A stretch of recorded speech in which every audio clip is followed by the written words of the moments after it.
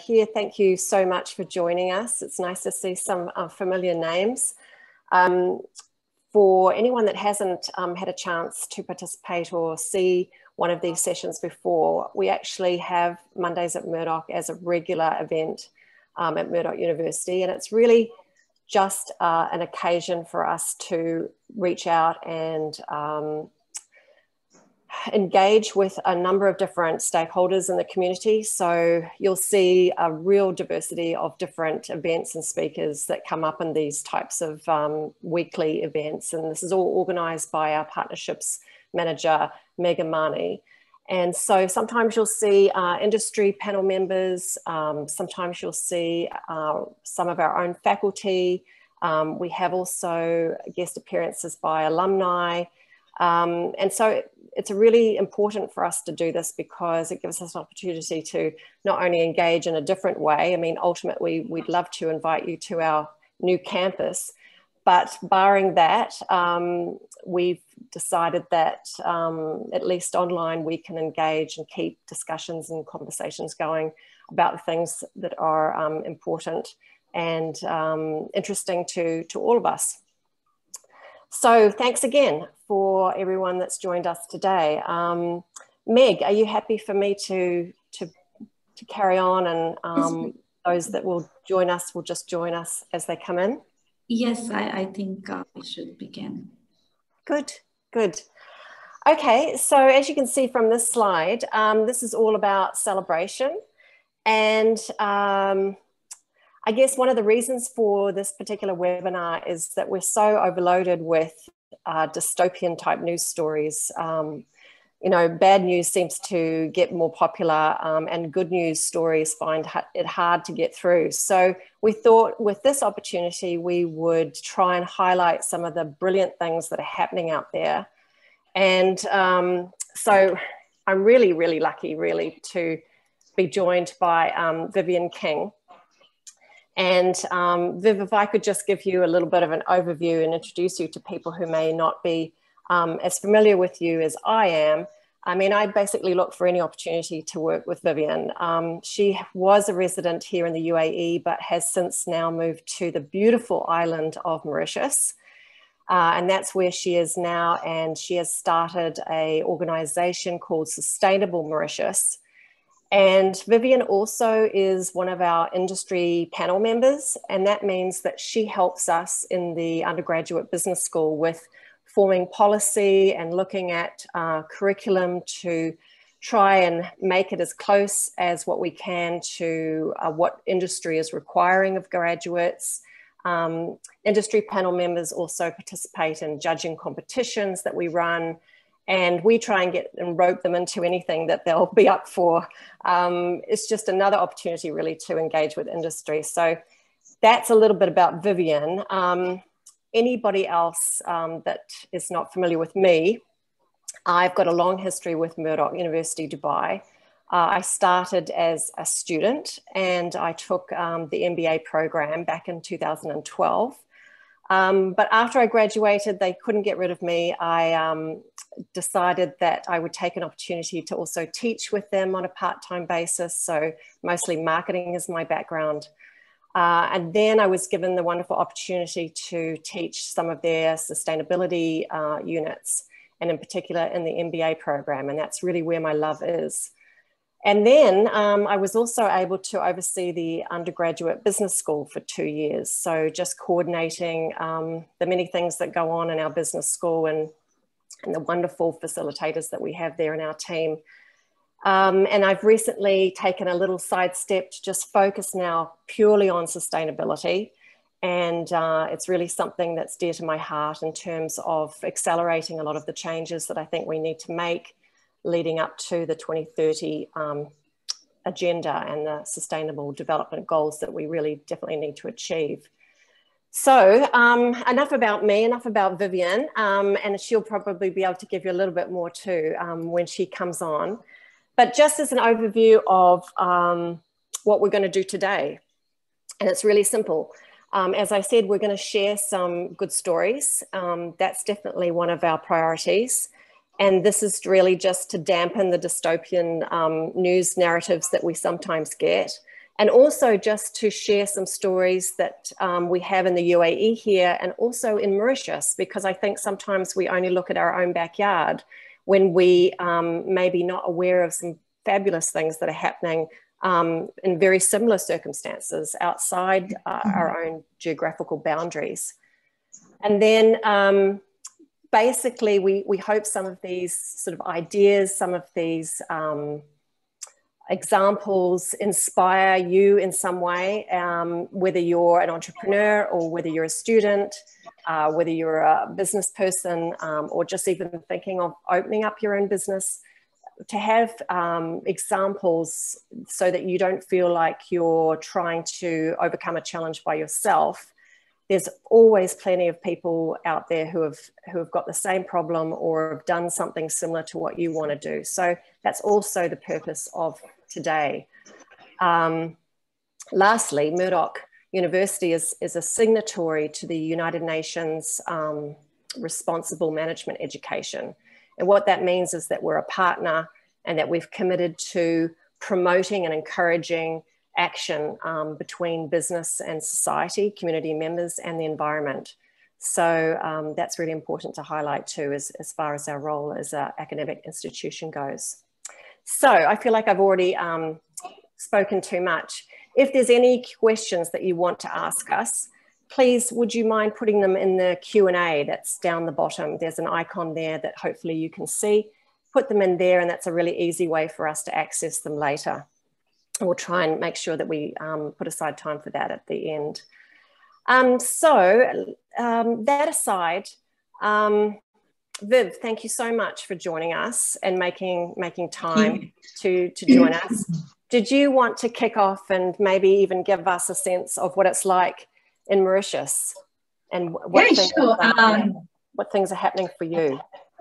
Well, firstly, thank you for having me on your program today. It's always a great honour to debate things with you. Over the years, we've done many of those sessions.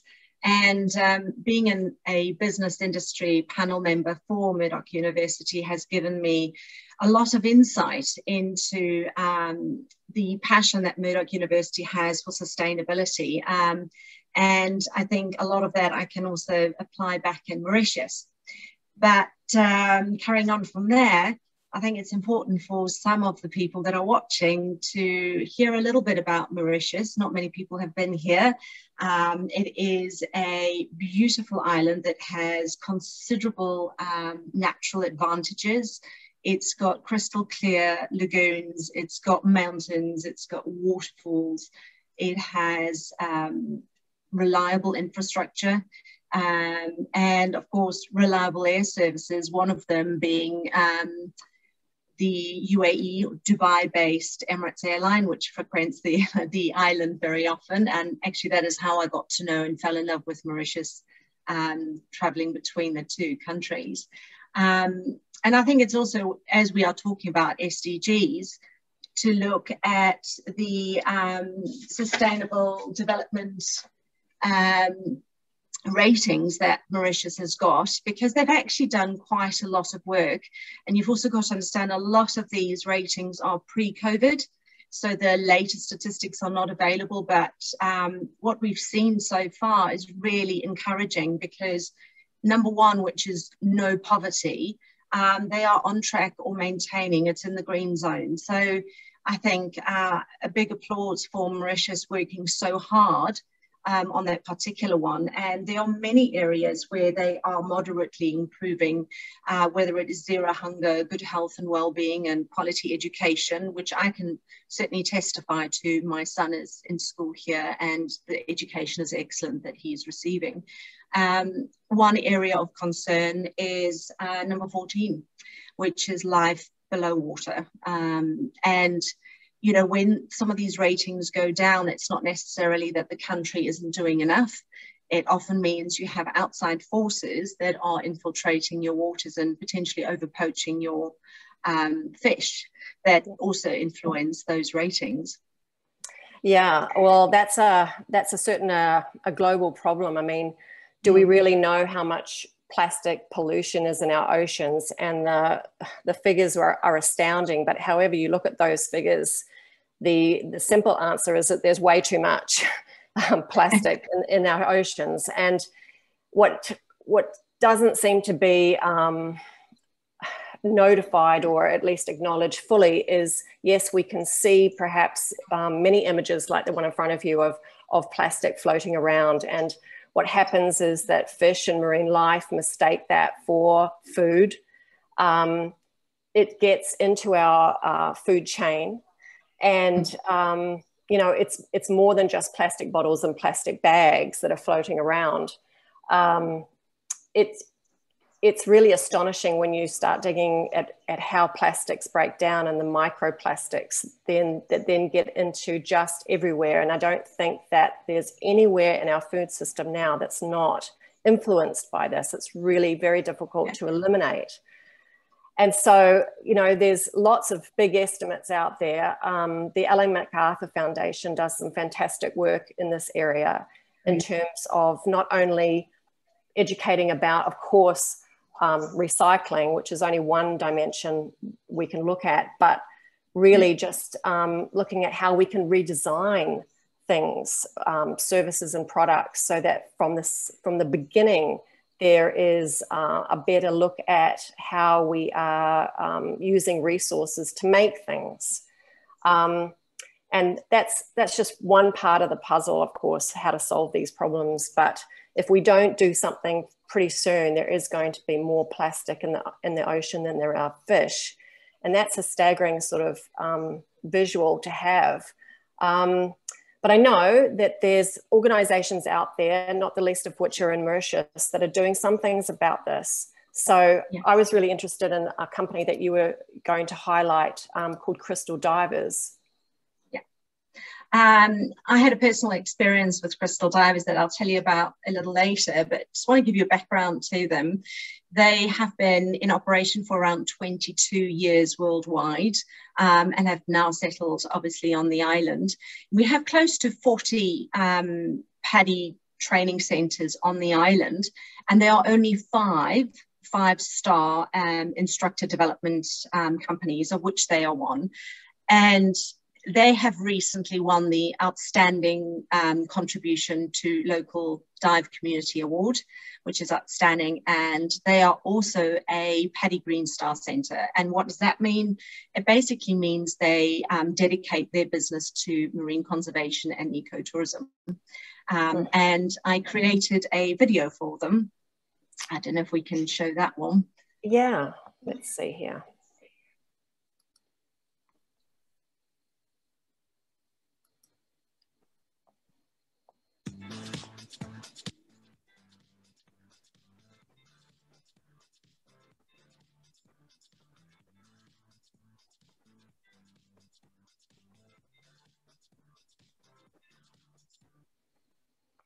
Viv, is this part of your sort of bringing awareness to, oops, there we go, playing it again. Basically getting awareness around companies and organizations that you find in Mauritius. These types of videos are sort of visual communication pieces to do that?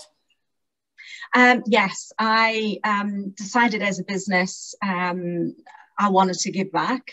And one way I could give back to the community is by really finding little heroes on the island, and even in the UAE, I sometimes still tag people or create material for them. It's a free service that I do because I want to create awareness. I want to spread the message that there are people that are doing something really significant. And very much Crystal Divers is, as far as I'm seeing the role, they're redefining it. Because they're working along the 4 pillars of change, which is PADI's corporate social responsibility program. And what they are doing is they're raising the standards. Their safety standards, when you walk on board one of their boats, is something I've not seen before. And it's not done in a very obtrusive way, but it's very thorough. And I have an airline background, as you know, so safety is something that always comes very natural to me, and to see a company that takes that seriously is very welcome. They also create a lot of programs that I'll speak about a bit further on as well, but Project Aware is something where they go into schools and they teach and educate the next generation, and that's part of the 4 pillars of change. They eliminate and reduce any single-use plastic, and they replace it with eco-friendly reusable options. And I went on a cruise with them a while ago, and I had quite a few small children with them. We were 3, 5 and 6 were the age group, and for the first time I had a fully dedicated person to the children, which I've never seen before. And this particular lady started speaking to them about what happens with the rubbish in the ocean, what happens to the fish's tummy. Very simplistic, but extremely effective, because my son still spoke about it much later. And I think that's the big goal, isn't it? Making sure the next generation is just as aware as, you know, the older ones of us that really do need to change. So and the other one was they had absolutely no plastic on board. You know, normally you get handed a water bottle. They had none of that. They had sterilized, reusable aluminium water flasks. And I just thought that was phenomenal. And that's why I wanted to talk a little bit more also about the environmental stewardship, because they have contributed in numerous ways. They often go to the Project Aware events where they are speakers or they're contributors, or they find out what is it that you need from us as a dive centre that we can protect our underwater environments. They've worked with National Geographic Planet or Plastic Initiatives, Greenpeace Africa. And I'm not sure if a lot of you have seen on the news, we had an ecological disaster a while ago where a Japanese vessel ran aground called the MV Wakashio, and it leaked oil onto our beautiful East Coast reefs, and they collected data. Now this data is pivotal in being able to understand what's happening to the marine life, how it's affecting the ecology, etc. And so they are active members in this and still continue to be, which is wonderful. And that leads on to the next one that they're really good at is their education programs. Now, on average, they offer more than 12 programs than their competitors. And to put it into perspective, you have larger organizations on this island, such as Sun International Hotel Resorts, which has a lot of 5-star and 4-star hotels on the island. It's a very well-known brand, a luxury brand on this island. But what's fantastic about this one, and I could spend probably the next hour speaking about them, but I'm not, I'm just going to go focus in on the marine side of it, is they have a coral farming project with the University of Tel Aviv and the University of Western Australia, as well as our very own University of Mauritius.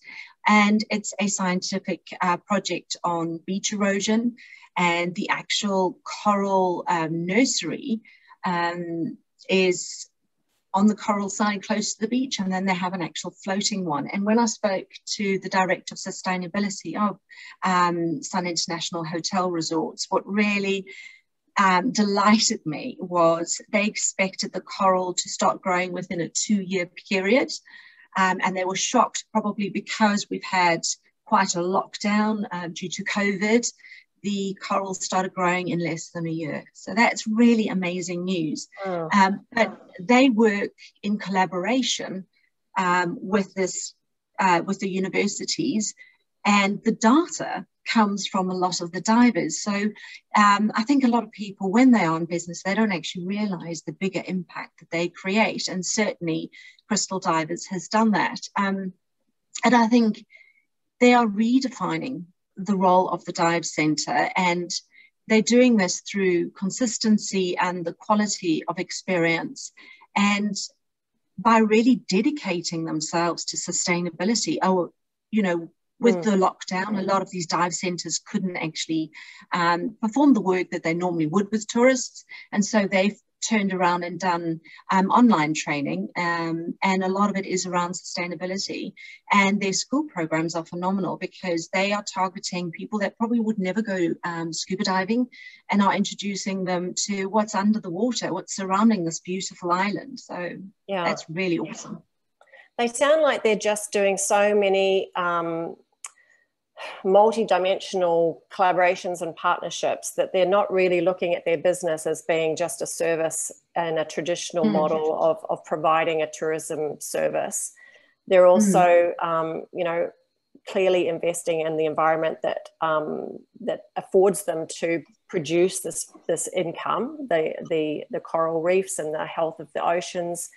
And in order to do that, they obviously need to collaborate with the universities. It's useful for the universities then to gather data from them, from their divers, of what's going on. They're seeing it firsthand. So I guess they would be able to relate back to whoever in terms of this is what we see and this is what's happening out there. So that's really valuable information. And thank goodness there's a silver lining to the COVID in some way in terms of the coral regeneration, because sometimes we have to look hard for those things. But, you know, I think that's probably a healthy pause for a lot of destinations that have this similar type of setup. But I've never been to Mauritius. I mean, it's always been a place that's been on my list. It looks and it feels to me like it's just a huge big beach resort. So what's it like there in terms of tourism, and what types of things can you do there? How valuable is tourism really to Mauritius? How valuable is tourism? My last understanding was that tourism contributes around 24% to the GDP, and it employs directly and indirectly around 50,000 people. And the figures that I sourced were that it was worth around $3.6 billion US. So a very healthy, I would say, budget for an island that is, it's significant, but it's not that big. And I think the tourism has contributed significantly to the growth of the island, the development of the island. And people often, when they come and visit, are surprised at the infrastructure that this island offers. Yeah. But I also think you were talking about, you know, the regeneration of coral.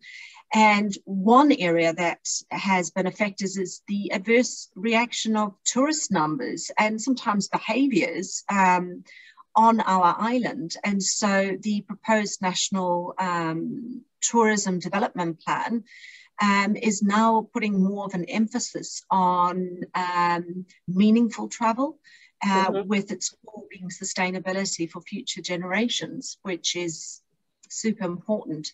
Super important. I know that's something that resonates with my background in tourism and travel as well, because you know, there's so many intersections there, but you begin to realize when you haven't traveled for so long that perhaps some of your holidays and tourist activities haven't really been totally conscious, you know, trying to do as much in a short period of time and tick the box and so forth. And now I think, at least for us, when we do have the chance to travel again, I think I'll be more conscious of really either getting to know a place or being mindful of where we're staying and what sort of principles they follow in terms of their practices. And, you know, I mean, it's really hard to be completely 100% sustainable in the tourism industry. It's very difficult to uphold this luxury quality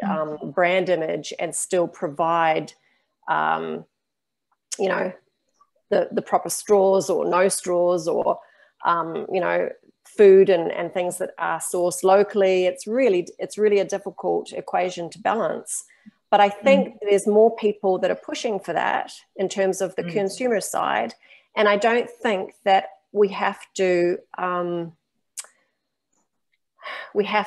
compromise on luxury or quality when it comes to sustainability. Often I think people associate sustainability or eco or green something with a lesser product.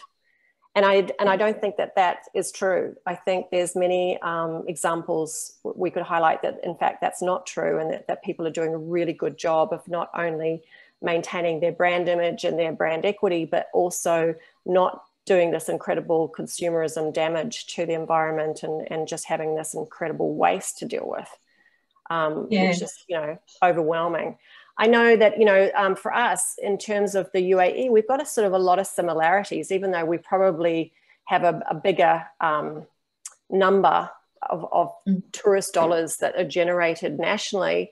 But there are some similarities with Mauritius in terms of why people come here, the weather, of course. But what I would see is also quite synergistic is that it's not just the traditional hotels and restaurants and tourist attractions that we see as generating the dollars and where we miss the boat if we have lockdowns and things. It's all the other knock-on effects of subsidiary services like the taxi drivers, the people who take photos, and the people even in our agricultural community who are now increasingly selling to our restaurants. And because of government initiatives and support and strategy in this area, we're seeing more and more, you know, agricultural entities form here. And that agricultural component links intrinsically with the health of waterways and oceans, because of course we don't want to be just using an enormous amount of fertilizers that just get washed into our waterways and create all sorts of problems down the line. So we have this sort of mutual dependency, right? We want to bolster our food security here. We're not unlike Mauritius in that, you know, we are quite dependent on imports. And so, you know, even though we want to still have a healthy tourism environment, it's really important to know of all the other services and business and the economic outcomes that come as a result of tourism, which is, you know, exactly like Mauritius. We've got, I don't know how much you've kept up with this since you've been gone, but we've actually had like a really huge uptake in farming and in particular organic farming here. And you think, gosh, we're a desert, you know, we're not like Mauritius that is lush and has a different climate, but we still have this dependency on outside food sources greatly. And so, you know, we've got the Green Hearts and we've got the biofarms and lots of different players in the market now. But they're really making inroads because we've got projects now that are integrating with the urbanization components of this, you know, this nation that we have that's growing at Mach speed. We've got collaborations like, for instance, with the Emirates Palace in Abu Dhabi and Green Heart. So they've done a sort of, not a pop-up, but they've created an actual garden for herbs and vegetables that the hotel would need on their grounds. And we've got huge examples of big hotel companies like Emaar and Jumeirah sourcing directly from the farmers here, which, you know, cyclically is a good thing, right? Whether you can argue it's heavily subsidized and we're in a desert and we're, you know, we've got a water problem. There's all sorts of technology also that is coming online that's so exciting about how we can grow food and how we can really make use of the vital resources that we have, like water. I was recently at Gulf Food. You know, Gulf Food is still one of these mega events in our calendar here. And even under COVID conditions, I was just overwhelmed with the extensive participation.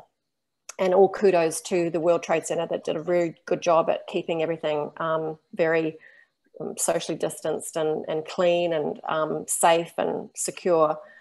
But I just was amazed and really impressed with the tech that is coming online in terms of how we grow food. And everything from from aquaculture to hydroponics, to having the largest, you know, we always have the biggest, the largest, the tallest here, but I love it. you know, we have apparently the largest vertical farm in the world up in Abu Dhabi, that's owned by a company called Aero Farms, and it's in collaboration with the government and other stakeholders. So it's not a standalone thing, but this is an incredible technology that we don't even have to have soil, that nutrients are fed directly to plants that make them grow, and under LED lighting and solar panels that, you know, provide the electricity for these LED lights. And it's just an amazing type of operation and infrastructure where we can now have fresh pesticide-free greens that will not only, when it comes to scale, be more affordable, because we always have this argument about, well, okay, organic is great, but that's expensive. But if we can do this to scale now, we can have these economies and we can buy them, and the prices are coming down. Again, you know, that has so many knock-on effects with many of our sustainable development goals, right? If we have better access to healthy food, then we've got people being able to afford better quality, nutrition dense meals for families. And, you know, that's part of it too, because the whole access to food is really important to consider when we think about urbanization. You know, we can't get away from globalization. We can't reverse and turn the clocks back. And if we keep going on the way we're going, we know that 60% of the world's population will be living in cities by 2030. And that may seem a little ways away, but 2030 is not that far away. We need to think about and do things now that will make cities less of these sort of concrete giant jungles and more livable community spaces. And this is why I love things like urban farming. You know, this is not a new concept, but it is here in terms of building community, because as you would know, you know, Dubai especially is a very transient community, people coming here for work primarily, not necessarily putting down roots, pardon the pun, you know, but that's changing, you know, as people want this to be their home. And so creating community around this type of agricultural topic, growing food and teaching kids where food comes from. I know it seems ridiculous, but it's really important, and it has a lot of knock-on effects to all the other things that we're trying to achieve. So this is exciting from my perspective to see these types of initiatives in the UAE. What is, if anything similar is happening on your side in Mauritius? Is there anything that's going on there that's in terms of agriculture that's really excited you?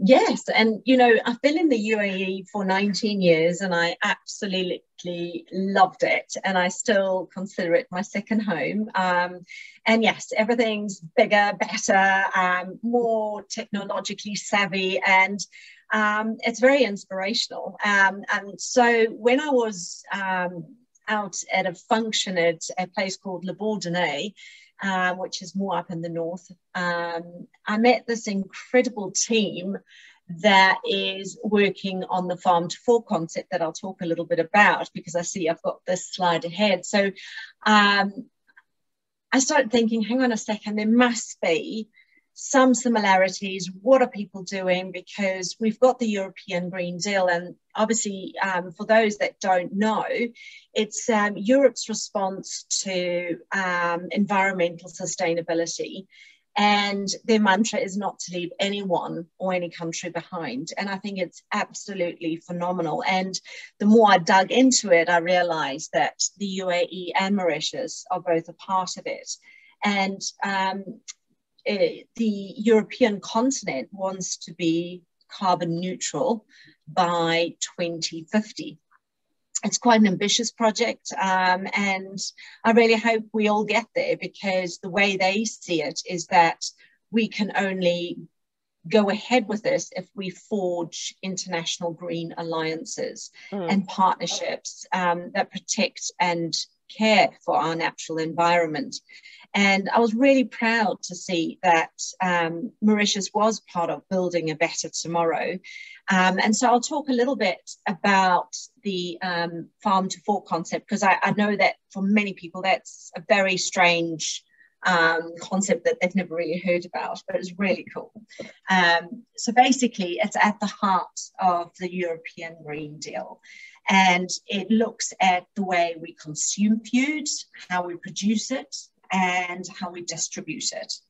And every country has its different needs. So the way the European Union has decided to work on this, in simple terms, is if you are a country that is financially quite stable, but you would like expertise that is, you know, available to help you become more scientific and do more experiments, then they will assist you with the right teams. If you are a country that may need a lot more financial aid to start a lot of these projects, that's something you can apply for.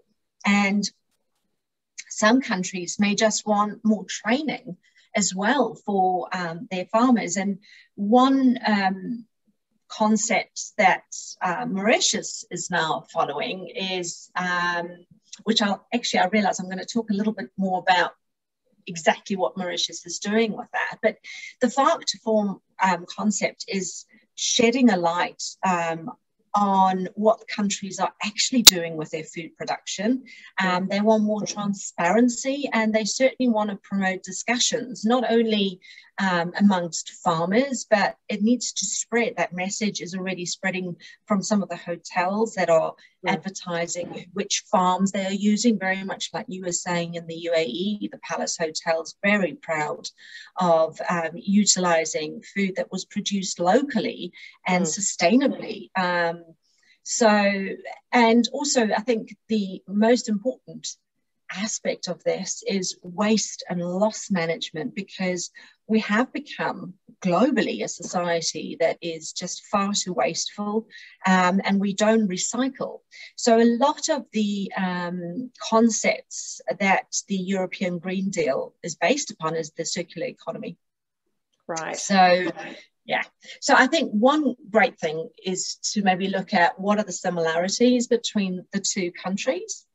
Yeah. Because this one excited me, because being a proud UAE ex-person and now absolutely in love with my new home, you do start looking at what the differences are and the similarities. And interestingly enough, both countries rely heavily on food imports. I mean, the UAE imports up to 85% of its food, and Mauritius has a self-sufficiency ratio of less than 30%. So they're pretty much sailing in the same boat when it comes to that, and therefore they have to build food resilience to by engaging more local production.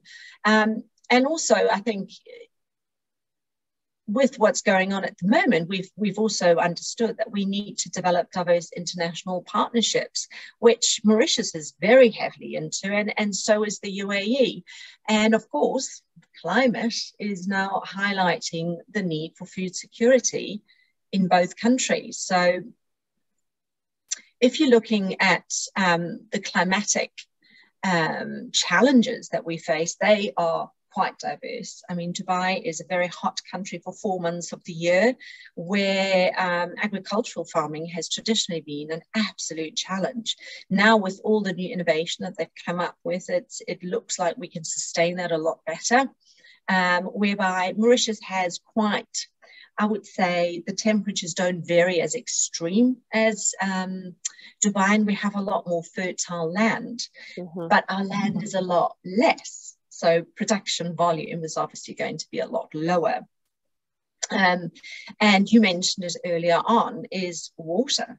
Water is becoming a massive problem globally because we are not looking after it, we're abusing it, or we just don't have enough, like the UAE just doesn't have enough. And The World Resources Institute has classified the UAE as having extremely high water stress. What that basically means is that 80% of its available surface and underground water is being used every year. That's a lot. Yeah. And so, you know, and also with global warming, here in Mauritius, we are experiencing droughts, not extreme droughts, but we are experiencing bouts of droughts. And with that, we all of a sudden get these flash floods. We used to have quite consistent rainfall. Now we often have these flash floods that can be very destructive to crops and livelihoods, as you well know. So those factors, I think, quite difficult. And also, obviously, the UAE, beautiful as it is, but most of it is desert. So I was quite happy to read that up in Abu Dhabi, they're actually researching how to manufacture their own soil to grow wheat and rice so that it is adaptable to the circumstances around it, which, you know, every problem has a solution, and hopefully, you know, with these diverse climatic challenges, those countries can rise to them. Yeah, I think certainly you've touched on the key issues there, and it's extreme weather is one of the global risks that was even identified, I think, by the World Economic Forum in 2021.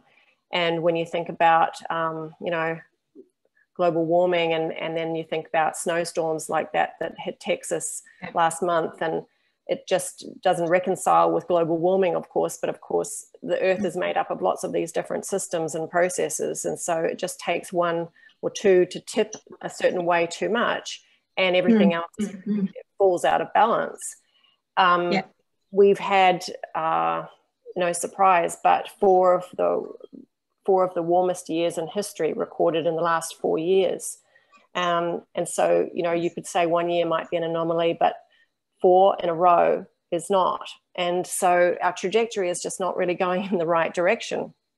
This makes it even worse, I guess, when we have things like COVID, which disrupt supply chains, and all of a sudden we realize there's not enough toilet paper on the shelves. And you know, I mean, really a test of the resilience of supply chain, right? Because if we're so dependent on outside sources for simple things, you know, we sometimes are a little bit critical of, why can't we get, you know, grapes this week? Or why is the grocery store have no good oranges? And, you know, we don't grow grapes and oranges here in the UAE. So there's a reason for that. You know, it's actually that we're so strategically well located, Dubai as a destination, in some ways, that we are so connected, you know, to the east and the west in many senses, not only in terms of people travel but cargo travel. So we've been spoiled with what we can access. But I think, and I hope, that the consumer appetites are changing too, to realize that, you know, the miles that are on some of our food is not great. And this must be the same issue for Mauritius as well. But changing consumer patterns is one of the ways that we can bring some light to this area, and also, you know, just maybe try and promote eating more of the foods that are produced locally, that are accessible. I mean, use cucumber 25 different ways now. You know, it's something that perhaps is a little old school even in the thinking, but you know, I think the COVID at least has given us a bit of a shock sometimes to what is or how dependent we are, you know, on these connections and our supply chains. And it's really critical for us to make them far more resilient than what they are. And I'm sure a lot of organizations are thinking along the same way.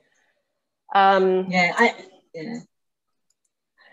agree with you, because you're going to show my, or shall I just talk a little bit maybe about COVID? And then we can go into that one.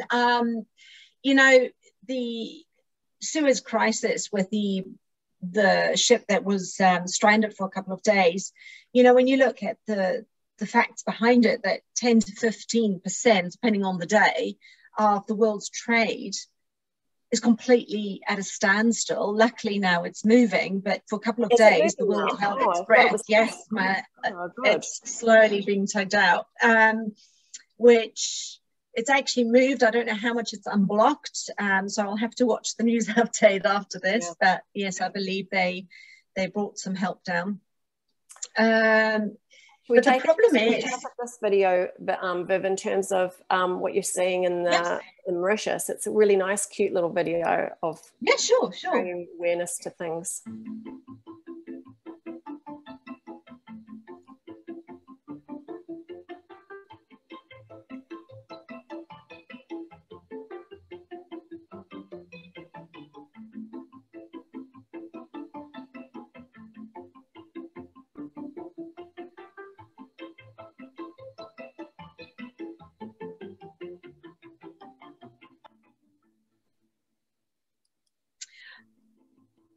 I did that video after meeting the Smart Agricultural team, and I was so utterly inspired by it, because this program, which is part of the European Green Deal, is helping farmers in their agro-ecological transition. And what that means is they're actually analysing each farm for its own different needs.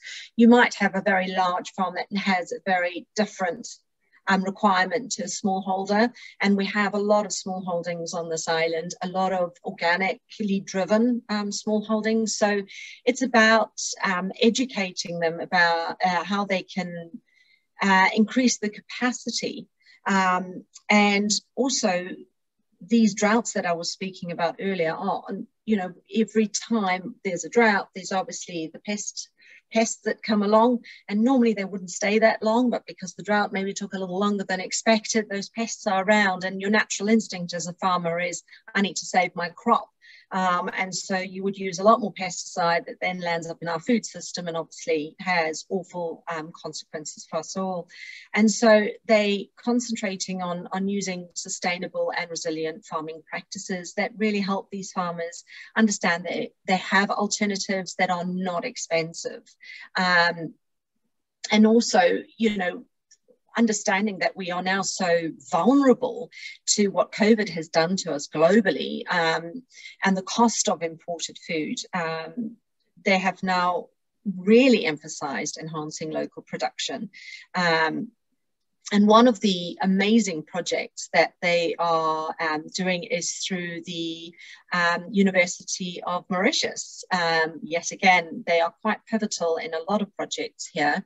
And they are looking at a climate resilient farming community where they can train and teach and do scientific research.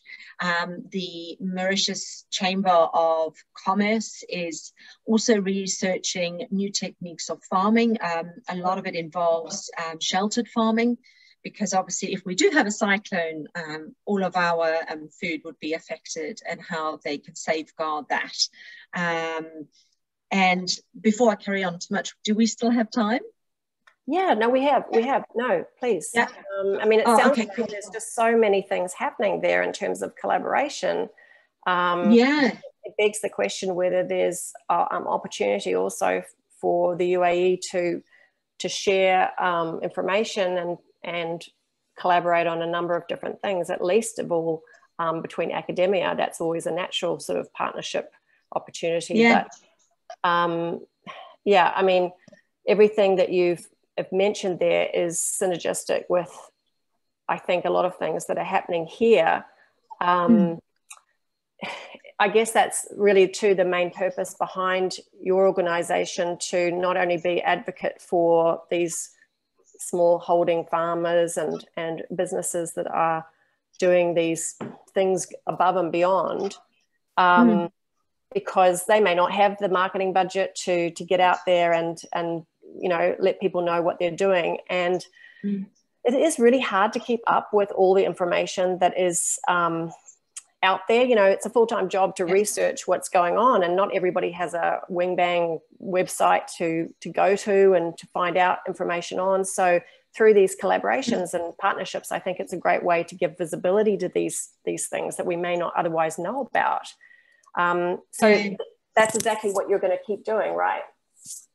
Well, the wonderful thing is I stopped for a little while because we had, unfortunately, COVID in our family. Not me personally, but close family. And the amount of people that actually wrote to me on Instagram to say, please keep up the work and could you actually advertise these people was really heartwarming, because sometimes you think you put something out there in the media and nobody really responds to you, but there is a relationship that you are building, and you find that only when you stop sometimes. But yes, it's these kind of projects that I certainly want to highlight and continue to highlighting. And so I always invite people, let me know. And I won't just put it out there. I like to do my research, probably because of my background. I will take a couple of hours before I actually put a video out and what have you, just to make sure that I understand it well and that the facts are correct. Yeah, I think that's really, really important, especially as consumers of media. We want to know that there's trusted sources where we're getting our information from that, you know, have the right message and the right facts. And, you know, there's no one governing the internet. So we have to be smart about it ourselves in terms of where we get our information. And I think the first step is certainly awareness. Everything we've talked about today, and you've mentioned about Mauritius, is going on to some degree here in the UAE. We may have more visibility and sort of eyeballs on certain things, right? But it's not a simple solution. It doesn't require just one piece of the puzzle to be put in and everything will be fine. So we've got to think of it really holistically, and we've got to think of it more than just a linear type of process. And I think apart from the collaboration and partnership things, which I know we've stressed, it also requires us to consider perhaps there's stakeholders that aren't traditionally sitting at the table with us making decisions or part of these conversations. And I think community members is an important aspect to consider. And, you know, there's many wonderful advocacy groups here as well that are doing similar things to you. Bringing attention to small business owners, people who are trying to make a dent in the food scene here with good, wholesome offerings, and, you know, getting things from local farmers and supporting them. And so it's really nice to see that happening, but we need more of it. And we need, you know, to share these ideas regularly and make sure that people get their time in the sun. That's yeah, another pun, goodness. I just thought of another one before. What do you call an expat? Do you call them like an expat, or like you've gone to Mauritius now? So, you know, I'm not sure what the proper term would be, but I think I'm just a global expat, I think, permanently. Yeah, a cosmopolitan woman. Yeah, so, I mean, I guess all of this leads us to the thought about the role of business, and that's my area, of course, of teaching and research and study and interest. But I've always said, and you would know this, that the role of business is not just to make money. It doesn't mean that we're a charity. It does mean that we have to be economically feasible. But if you're thinking about the purpose of business, business offers us arguably the largest and best resources to make change. We cannot rely on other entities alone, like government or industry bodies or the community or anybody else in singular to make these changes. But business has the capacity to generate resources, income and time, and has people against it. So purposeful business, I think, is something that not only consumers will demand, but that will be actually demanded also by the investment community. And it really needs to be an integral part of the puzzle if we're going to achieve our sustainable development goals. More than that, it's good to be purposeful, but it's more important even to be effective, to be more than just the light and fluffy and feel good stuff. It has to be effective. The changes that you make have to be effective. So even if they're small changes, they're small changes. It's good. It's going in the right direction, and it can create momentum by even just modeling that change. Others will see perfectly imperfect. Yeah, exactly. And so you know, I think I thank you so much for sharing some of those things. I know there's a whole box of other businesses and organizations you've got which you'd like to also mention, but maybe we can bring you back another time and we can talk about some other things that are going on in Mauritius. Gosh, I'd love that, yeah. I don't know whether we've got any time for questions. Let's just check and see if we have any questions here. We've got one here that I see. It's just pretty broad. So someone is saying, what would you say the best thing that people can do to make a difference to the planet? Oh, that is a broad one. Yeah, you've got 30 seconds. In 30 seconds, what I would say is do what you are good at. You have people that maybe are good at marketing. You have good people that are good at organizing. You have people that are good at making things. For example, you know, even if you've got a little stand and you are making soaps or coconut bowls, you are at the forefront of change. Just because I'm advertising or you are a scientific researcher who's got this bombshell moment, we are all in it together. Just because you are smaller or somebody is bigger doesn't mean that one is better than the other. It's only through collaboration that we can actually make the change. That's how I would see it. And that's why my mantra is always perfectly imperfect, because I'm not perfect at all when it comes to eco. I'm still learning. I'm still adjusting. Exactly. That would be. It's very difficult, but the intentions, I guess, are there. That's important. And I would just echo that as well, that any small change is worthwhile. Become informed. I'm always pushing my students, especially, to be informed and get good information and think where this information is coming from, check things out. And, you know, the biggest power I think that we have is as consumers, and everybody is a consumer. Everybody has choices of where to spend their dollar to a large degree. So use that with power and make some good choices in that way. Thanks, Vivian. I really appreciate you being part of this. I know that you've got all the usual social media avenues that people can get in touch with you if they want to. Certainly your website has a good amount of information, and from our side, you know, these seminars are often put up on our YouTube channel, so people can go back at them and check them out and get in touch. But thank you again so much for your time. It was really fun. No, thank you for having me. Always a delight. I know you and I can carry on for hours. Yeah, I know. We could probably have our own conversation. Thank you, everyone else, for joining us as well. I'm going to leave you with this nice final video that Vivian has also created, and it basically summarizes a lot of the work that she's doing. And please, if you've got any questions for us afterwards, feel free to contact us. But thank you.